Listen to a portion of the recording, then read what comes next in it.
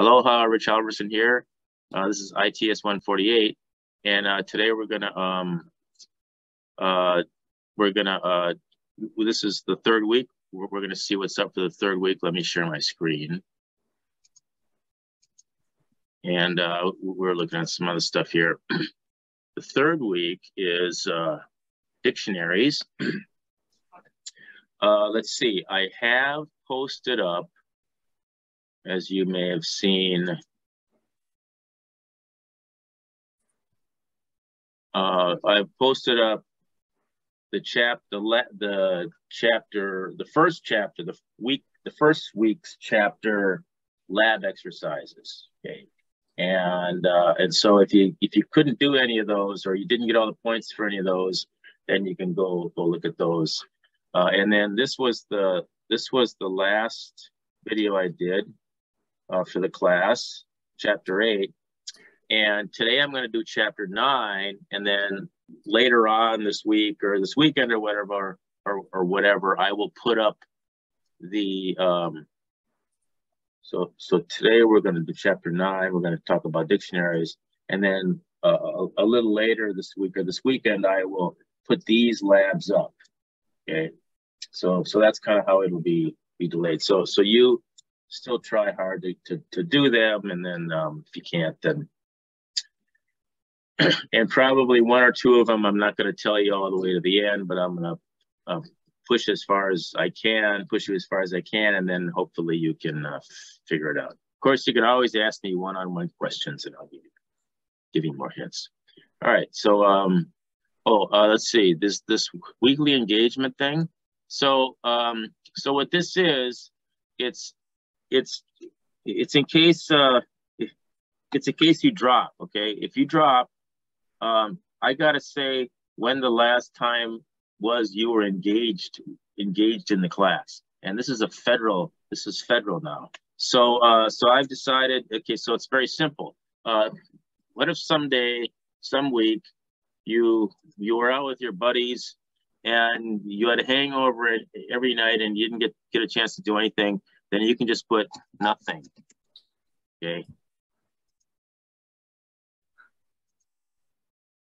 Okay, now doing nothing 1 week may hurt you in other parts of the class, but it certainly will not hurt it will not hurt you in this weekly engagement, because that's all I need is the fact that you checked in, that you that you logged into Laulima during the you can only do it during this week period, and so and you can miss 6 weeks. Remember, you can miss 6 of them. It's all because you're going to get a total of 5 percentage points out of this. So it's a half a percentage point each time you put something in there. All right. So let's go to chapter. Let's just go to the textbook here. And we are in dictionaries now. All right, so dictionaries are the most sophisticated of built-in data structures in Python, and they're called different things in different languages, but the idea is that you are able to store you might say name value pairs or key value pairs, and so key value pairs, and so you have a key value, a key column, you can think of it, and then for that key there's a value, and so a dictionary is expressed using these key :value pairs separated by commas, and the whole thing is enclosed in these curly braces. The same notation that is used to denote sets. Okay, sets, of course, don't have key value pairs inside; they just have values inside. And the rules for sets are different than the rules for dictionaries. Are they? Actually, no, they're not that much different. Dictionaries are, let's see, I'll get back. Dictionaries are mutable, which means you can change the values. You can, of course, you can change the size of the dictionaries. You can add stuff to dictionaries. You can change values associated with keys and so on. That means if you pass a dictionary if a dictionary is an argument to a method, then the method can change the dictionary. The method can modify the dictionary. So you may have to be careful. Okay, the language, the term for it is mutable.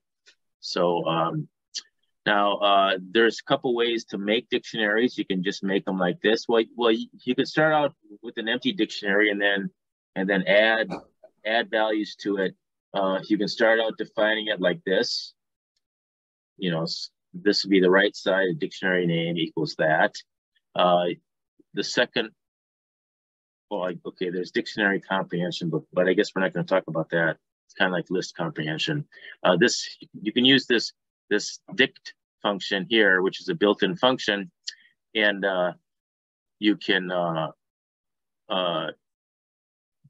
add key value pairs by this way, just enclosing a list of key value pairs like that inside parentheses, or you can have a list.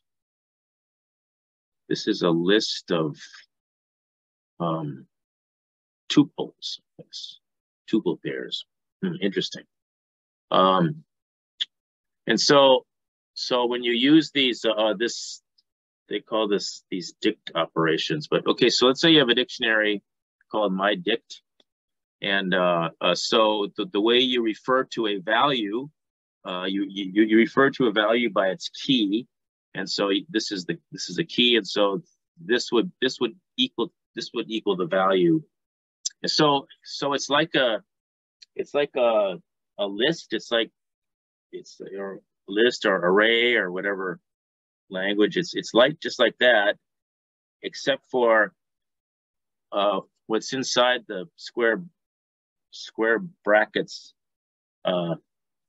is a key. It's a string. It can be a variable, not just an index. For a list, you can only put an index in there. 0, 1, 2, 3, 4.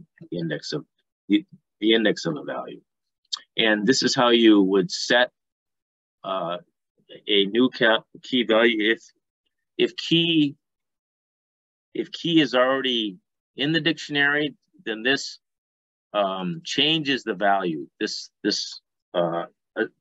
statement changes the value. If key is not in the dictionary, then this adds a new element or entry to the dictionary with, this is the key and this is the value. This is how you remove or get rid of a particular element by its key, and then this returns true or false. This will return. This says whether or not there exists a key value in this dictionary, a key of this value in this dictionary. So dictionaries, the value can be anything. The value can be just a scalar, whatever value, or it can be a list. It can be it can even be another dictionary. So that's what that's showing. All right. So are there any challenges? Oh, here's some challenges. Delete Prussia from country capital.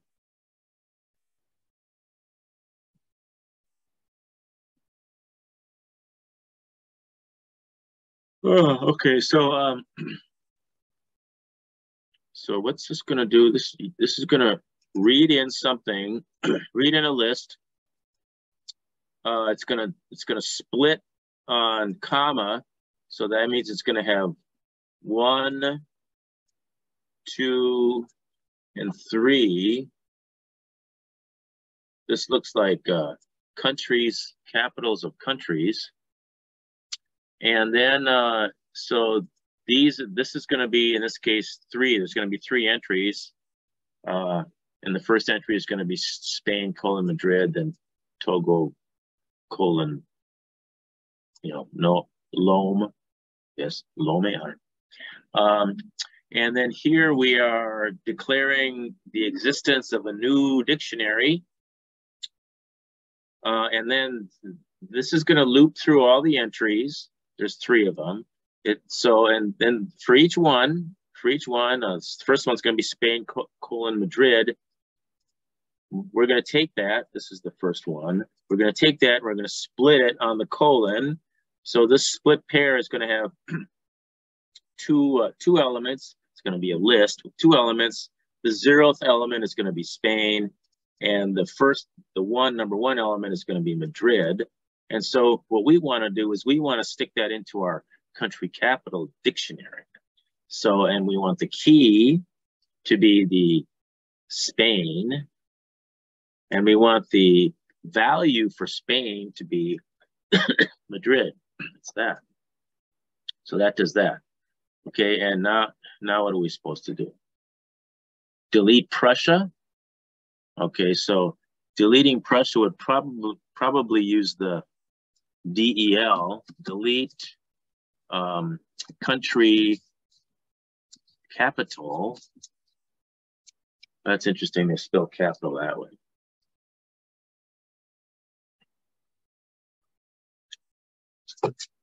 Instead of, should be CAPITOL. Anyway, country, it should be country. I guess I do this, colon Prussia, delete Prussia. Oh, I see. Okay, so I'm going to read in Prussia. Okay, so delete country. And I'm going to see if that's right. Delete. There was delete up here someplace, wasn't there? Oh, here we go. This is what we do. Okay, that's what I'm using. Okay.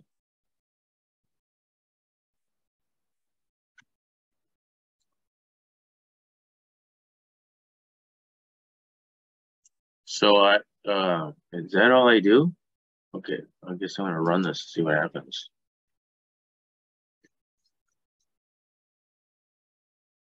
Oh, okay. All right. What's this one? Enter the output of dictionaries. Enter the output of, okay, start. Okay, type the program's output. Print airport codes of Paris. So that would be Charles de Gaulle. The next one is Seattle.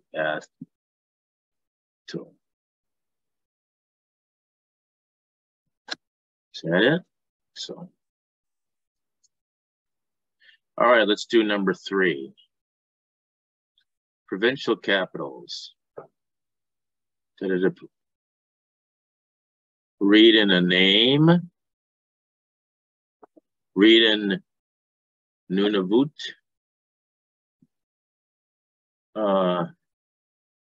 It's not exit, that's the last one.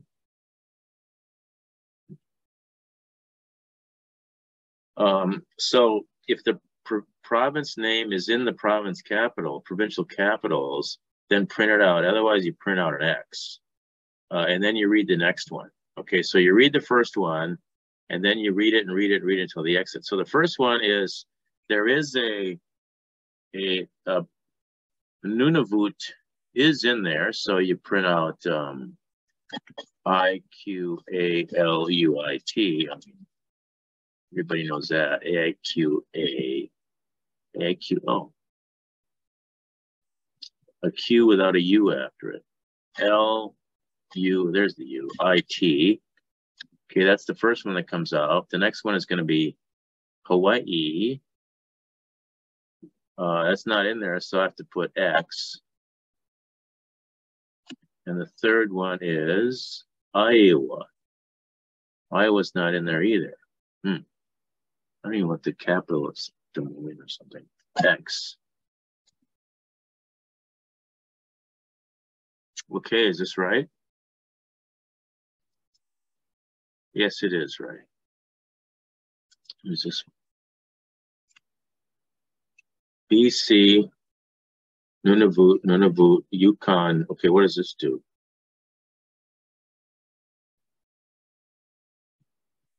Type the program's output. Province name. If province name is in the capitals, print it out and then delete it. C. Okay. All right. So after it prints it, it's going to delete it. So when we see Nunavut there twice, we know the second time it's going to be an X. So the first time it's going to be, we'll print out Victoria.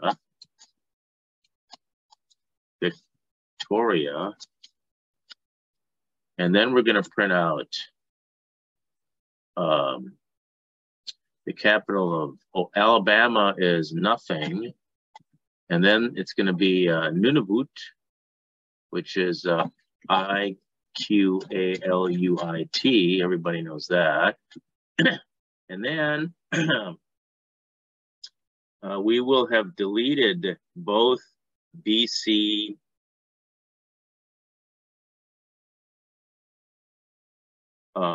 and what's the name? Oh yeah, those are the names. Yeah, and Nunavut. So the last one's going to be X. X. Oops.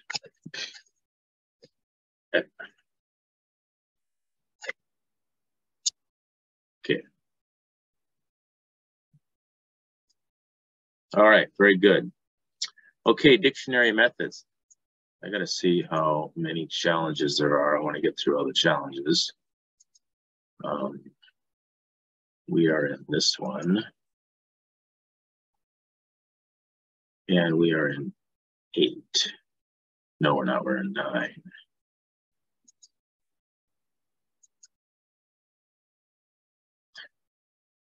Oh, okay. That's okay. There's one here too. Okay, dictionary method is a function provided by the dictionary type and operates on a specific dictionary object. Yeah.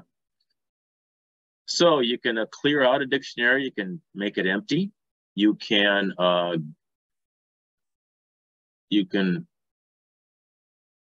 read instead of just, well, here you can get the value of a dictionary item, but if the key that you're looking for is not in the dictionary, then it'll provide a default for you. So that might be handy for some time when you're writing code. Here you're updating a dictionary by adding, combining it with another dictionary.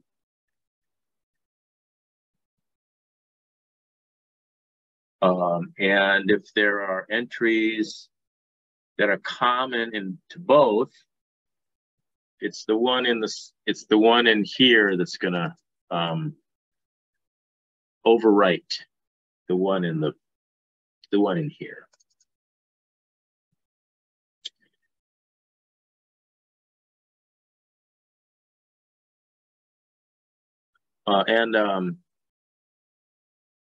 Get or pop is the same as get, except for pop will actually remove it. It returns the value, but then it removes the value. All right, so dictionary, let's test your understanding of this dictionary. Oh, here's a challenge. All right, got these airport codes, and we're supposed to write out what the airport codes are based on, and if they don't exist, we're supposed to output an NA. Let's see what it is here. Okay, so we got these airport codes here. The first one, London, is not there, NA. Next one, Austin, it's not there, NA. Third one is San Jose, it's there. So I put SAJC. All right. Okay, let's do this one. Airport codes, new airport codes. Okay. All right. By the way, are there, okay, so here we see we're going to update. And are there any in common? Cincinnati, New York, and Los Angeles? No, there's none in common. Okay. So they're not going to test us there. Okay, so we're supposed to write what's New York? It is NA. Oops, NA, because it's not in the first one. I'm just looking in the first one now. Washington is a IAD, and Seattle is an NA. And then we do the merging of them. And then we have New York is JFK. And then we have Washington is IAD. And Seattle is NA. Okay, is that right? Yeah. Okay. Let's do that. Let's see what the last one is. Let's test our. Any of them in common? Tokyo, Austin, Chicago. Ah, there's one in common. Okay, switches from O'Hare to Midway. So let's do this one. Okay, what's Chicago? Chicago is ORD. What is San Jose? San Jose is. We don't know San Jose yet, because San Jose is in new airport codes and San Jose is not in the old ones. So we haven't merged them yet. So this is an NA. Then the third one is, oh, it merges. And then Chicago is now MDW, because this overwrites this. And then San Jose is, that gets added in, so it's SJC. Let's see. Okay. All right, iterating over a dictionary.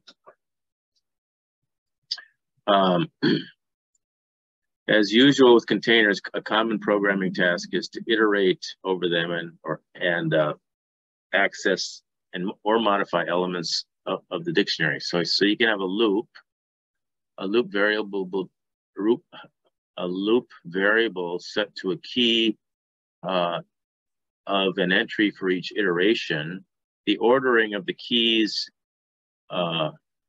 iterated over is not necessarily the order at which the elements were inserted, not necessarily. So it creates a hash function. Okay, that probably means that it'll always iterate over at the same order. In other words, it's not random.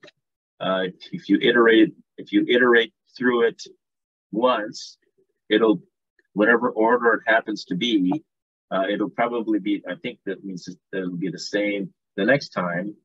That's what this creating a hash means. It's going to hash to, it's going to map to a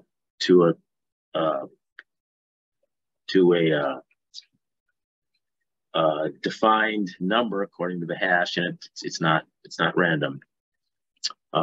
Anyway, and that allows you to look things up fast. Do we talk about hashing in this class?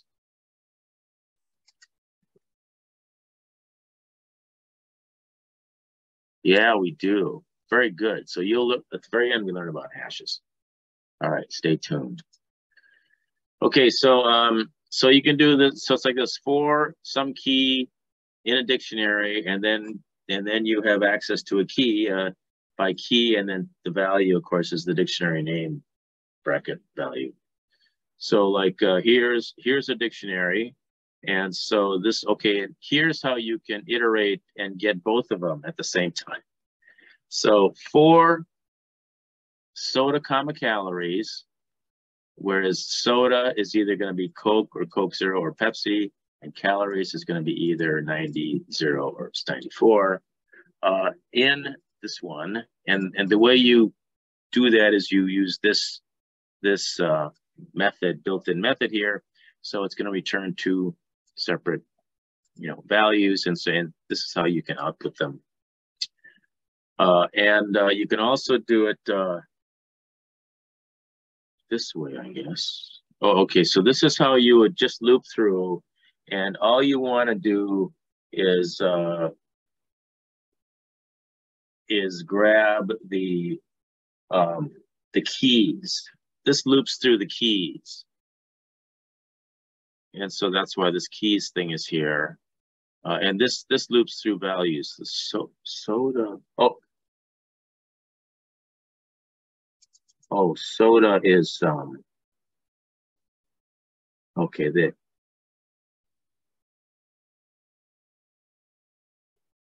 They should have used the word calories. They should have used the variable name calories there, not soda, because it's confusing.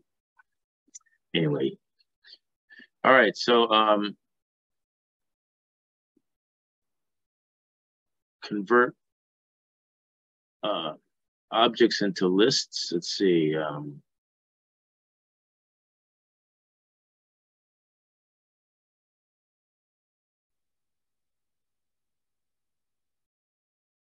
So this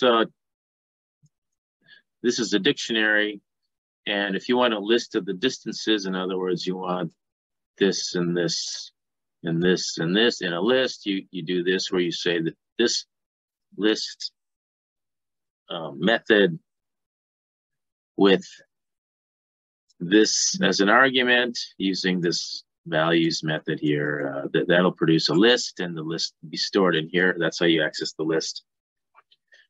So anyway, that's pretty cool. And you have to have an application or a problem that you're trying to solve, and you think, oh, this is perfect for it. Then you'll see its usefulness. So let's do this one. Report country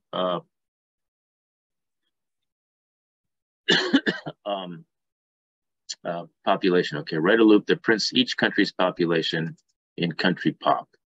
Okay, so we're going to read in an input, a bunch of things separated by commas. Looks like it's this.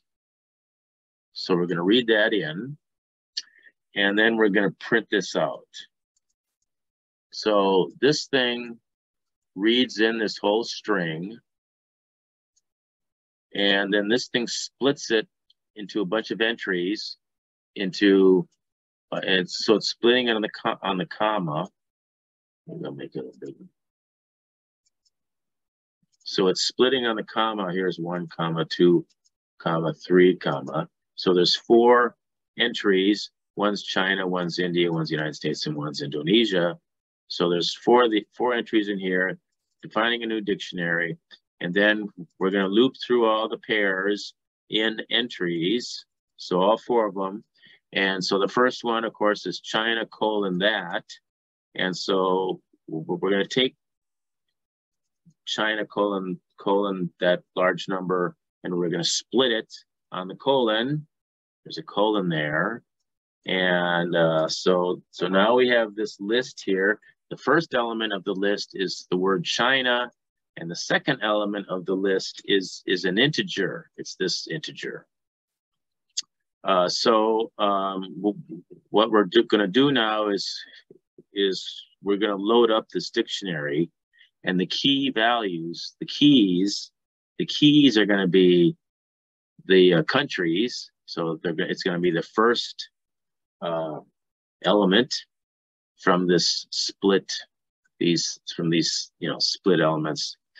And then the second one is going to be the values at the population, I guess.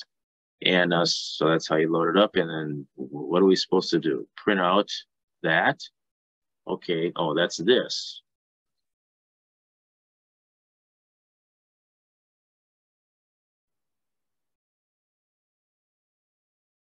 Oh, okay. I guess I'm supposed to go country. We're in a for loop, right? Country equals country. What? No. Can't I just go split pair 0? Yeah, I can just do that. And people equals split pair 1. I don't have to reference the dictionary at all, do I? I don't think. Let's see. Oh, wait a minute. Oops, pop should be pop. All right, yeah.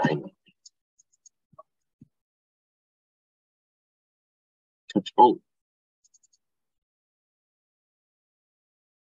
Indentation error.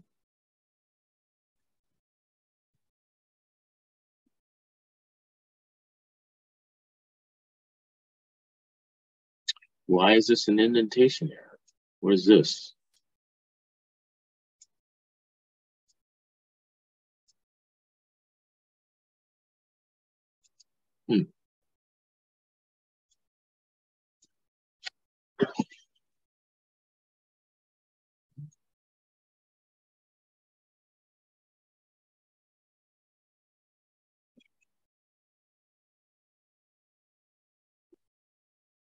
Well, I'm baffled. Let's see. Oh, this is an actual class. Now, normally, if you weren't here, I would pause, figure it out.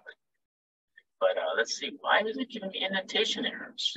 I want it to be in this loop. How about if I get rid of this thing?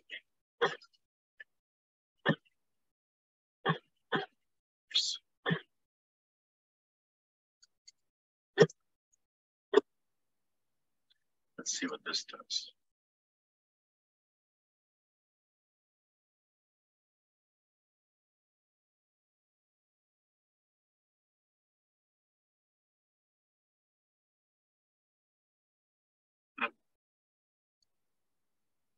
All right, let's see. I gotta go cheat here and look at the. We're in section 9.3.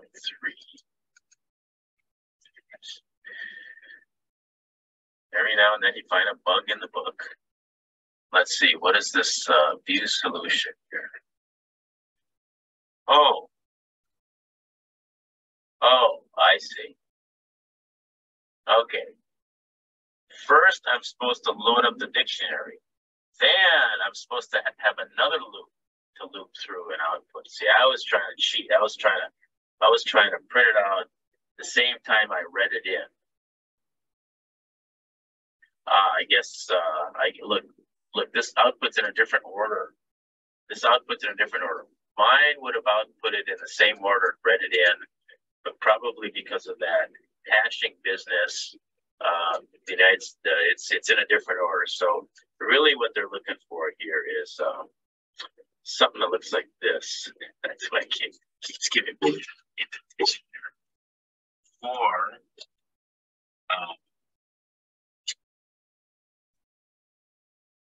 oh yeah. Or I use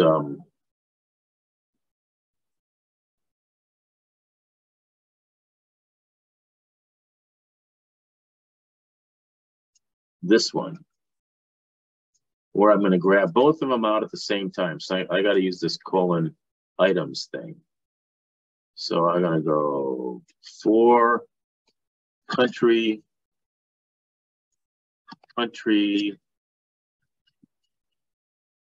comma, top, in country top dot items colon. Then I don't have then I don't have this. All right, that's all it is. All right.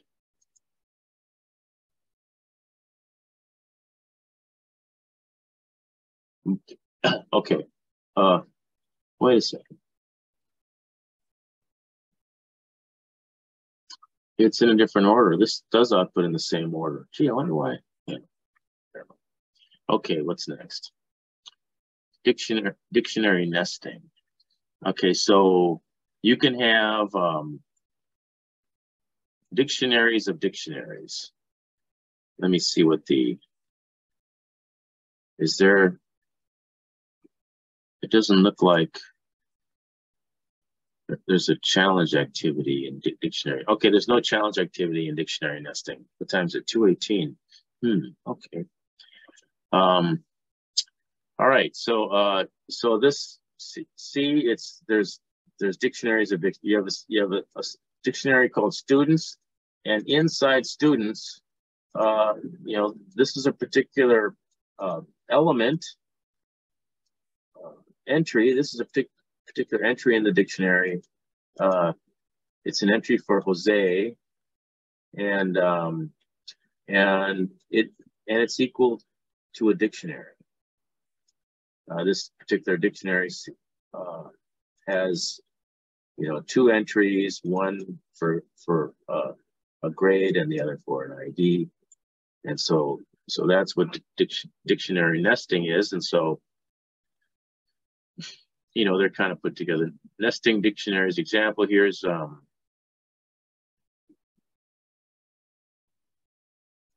well, this is a dictionary. This is okay, right. So grades dictionary has 1, 2, 3 entries, and each entry has